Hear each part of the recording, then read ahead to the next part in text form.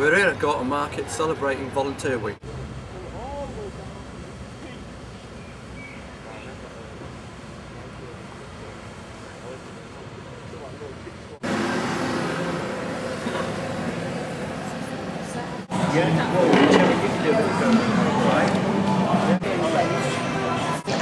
Volunteer with a local mental health group, and that's how I come to start volunteering, because I had mental health problems. But now through volunteering and things, I've got better. Well, I do with things like this, on the touring bus, on in the East Manchester Universal Square in the offices. I did a few hours there. Can only do short periods sometimes, but I mean, it just got me out the house totally, because I was just housebound. Well, I get a lot out of volunteering. I like helping people because I was in the position as well that other people are. They don't know where to go, so therefore they can come and see us, and that can help them take information from them, and hopefully they can get a job out of it actually too. And what type of things do you do when you're volunteering? Well, the same as Doris. I actually worked in Universal Square, taking phone calls for people from Manchester Stadium, and we got a very good response out of that.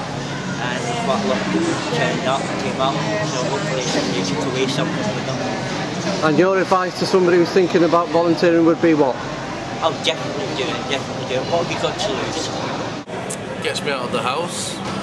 I had a stint of being ill, and I think it's definitely helped me recuperate and get better.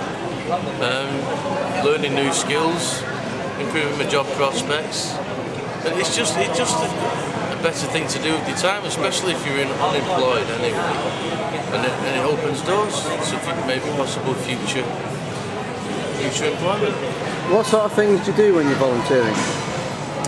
I've done admin work for experience volunteering. I used to do some volunteer work for Outlook, where I was working with people who've been through a drug detox, mentoring, a whole range of different. And your advice to somebody who's thinking about volunteer would be? I would say definitely go for it, definitely do it. Why not? You've got nothing to lose. The project is for people from East Manchester community. Anybody can get involved from 60 to 65 onwards, any age, something like that. It's for people to get experience of a job. Set up about 3-4 years ago. It was highlighted that people from the local community had done a lot of training, but could still get a job because they'd had no experience within a working situation. So the project was set up to give people experience of a job. So when they go for a job, they can actually got the experience and the qualifications to go alongside. Today we're here at Phillips Park visiting the community orchard.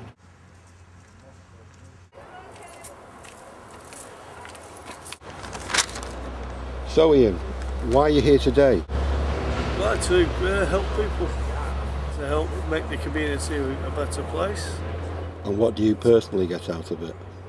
Experience. Just to gain the experience and make sure people have a better place to live. Help out wherever I can.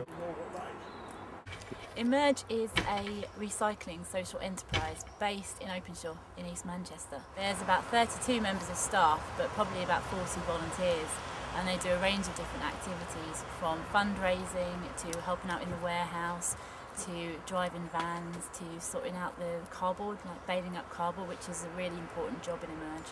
So there's a range of different types of people that get involved as well, and they can do lots of different activities. And also they can choose to help out one day a week, or half a day a week, or every day in a week. It's up to them really. Me, I volunteer on here and look after and maintain this community orchard. So would you say, if anyone's thinking about volunteering, to dive in and have a go, or? By all means, yeah.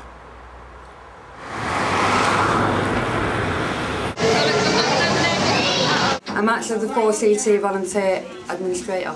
And what type of things do you actually do? I make phone calls, I try and drum up business. We try and put other companies on the books so that we can take our volunteers to them. The fact that I didn't really know that I wanted to go into administration, and I'm actually enjoying it.